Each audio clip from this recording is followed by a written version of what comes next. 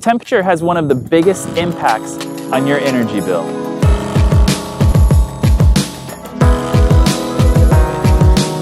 Welcome to Sanderson Field. So my name is Brandon Palmer. I work here at the Port of Shelton, and this is at Sanderson Field. This is our automated surface observing system, what we call it the ASOS, and it's a NOAA weather observing facility.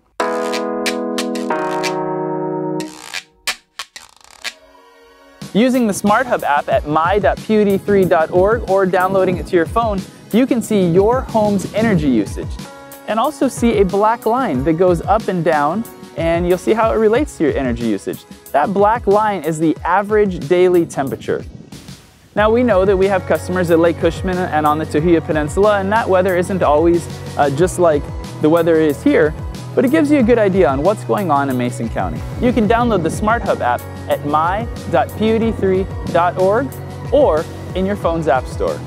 It's really easy to use, and the amount of information that it gives you is very, very powerful, so that you can make the energy decisions that are right for you and your family.